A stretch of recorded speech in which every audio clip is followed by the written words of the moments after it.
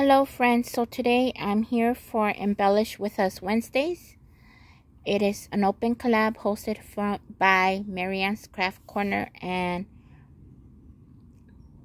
Lilo Crafts, Reina. So I did a couple of things this week. So first I made these dangles. So I used these items from Happy Crafter Shop on Instagram. I will link her down below. So I got like a summer kit and it came with a little 6x6 Sunkiss paper pad. I believe it's the one I've been using. So it had these yellow,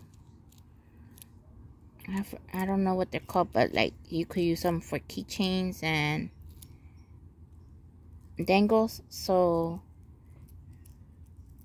this one looked like a pineapple bead, so I put that there. And then I got these assortment of sandals in there, so I used different colors. And then this looks like a raspberry to me, so I did do those there first because I didn't know what I was gonna use these for. And then what I like to do is sometimes on projects is hang something like a dangle from a memory dex card, even ATC. I was thinking of using it on a Twinchy, but I'll see on that. And then next, these I made myself. These are full ruffled paper trims, and I'll show you on the back. All you do is fold and glue, fold and glue, and then it all depends how long you want it and how wide.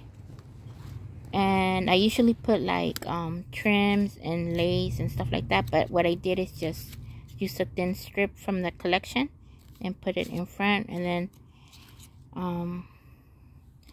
but these die cuts came from Summer Fun, I believe, from Elite Creations.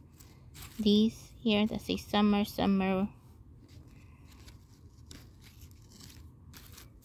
And then these two. And then for this one, I use two different ones. You could mix and match and make them as long and as short as you want. And then these are my first little flip-flops, sandals that I made. So I used paper from the Sunkiss collection. I used this from a purchase I made a while ago from Target. This rope, goldish.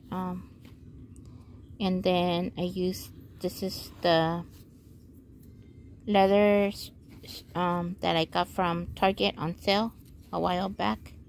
And this is how it is on the back. So I just glued that, and then I made a hole punch and I glued the center one there. So this is the first one I made, which I put it more on the center, but this one I put it more like this. I thought I had messed up, but then this is how they actually look. So,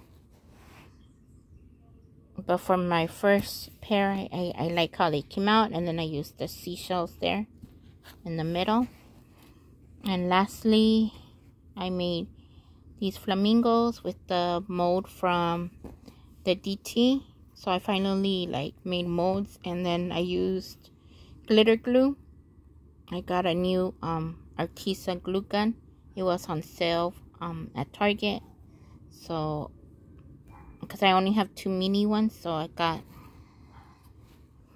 and I came with some glitter sticks, 5 gold and 5 silver, but I used the gold ones to make all these. I made the tray of flamingos, and some came out thicker, like on this. I didn't fill it all the way up, but then I go, oh, so it could come out like more. So I just tried it, and I put like the regular glue here. But I guess on the project that you're using, you know, the thickness. So like this is a regular one and they're still kind of thick.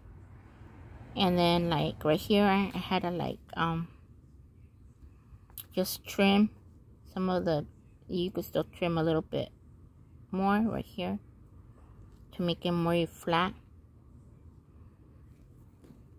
So they're different thickness. Like this one's like more of the flatter ones, which I actually do like more, but the thicker ones would come out good like in a 3D project or something like that. And that's all I have for you this week for Embellish With Us Wednesdays. Make sure to follow the hashtag so you could see everyone's projects, and so you could get ideas what you can do. Thanks for watching. Take care. Until next time. Bye.